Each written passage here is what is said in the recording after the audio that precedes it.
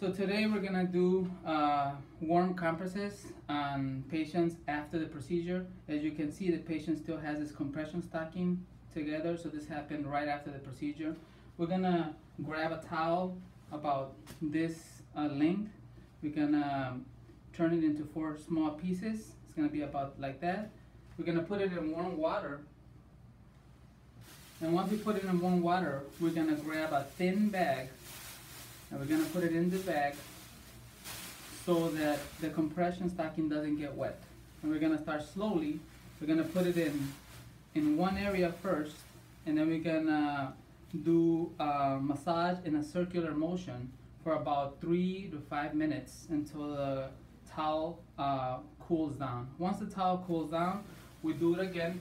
We put it in warm water, and then we put it on another section of the leg, and we continue doing it again for 3 to 5 minutes.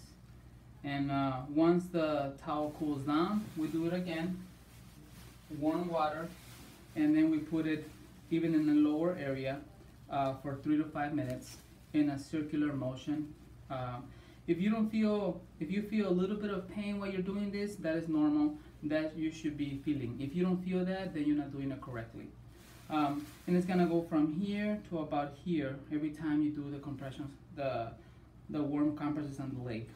Now, the incorrect form to do it is you cannot do this. That is not correct.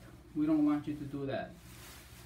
Also, if you do the towel by itself, it's gonna get the compression stocking wet, so we don't want you to do that either.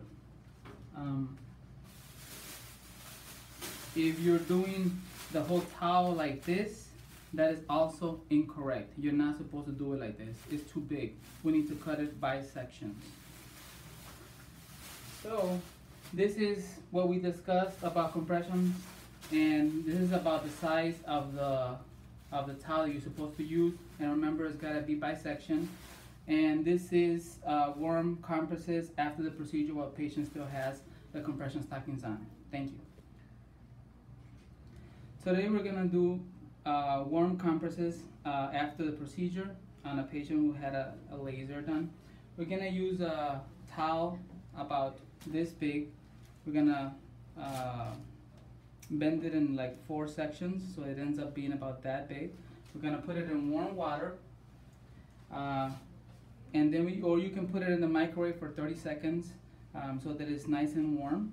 And then we're gonna start at the upper part of the procedure where the bruising is, and then you're gonna start doing it in a circular motion with a little bit of pressure on it. You're supposed to feel some pain, and that is, if you feel that means you're doing it right. This is the correct way to do it. We're gonna do it between 3 to 5 minutes. Once the towel gets cold, then you'll go ahead and put it back in warm water or in the microwave for 30 seconds, and then put it in a lower section. And then do it again for 3 to 5 minutes until it gets cold. Once it does it again, we do it again in the microwave or in warm water, and we continue all around till we get to below the knee. This is the correct way to do the warm compresses. Doing it like this does not work. Doing it like that also does not work. Letting water run through it doesn't work. It specifically needs to be done like this by sections, you know, with some pressure on it, and then it cools down, and we put it in the microwave for 30 seconds, and then we continue until we go from here to about here.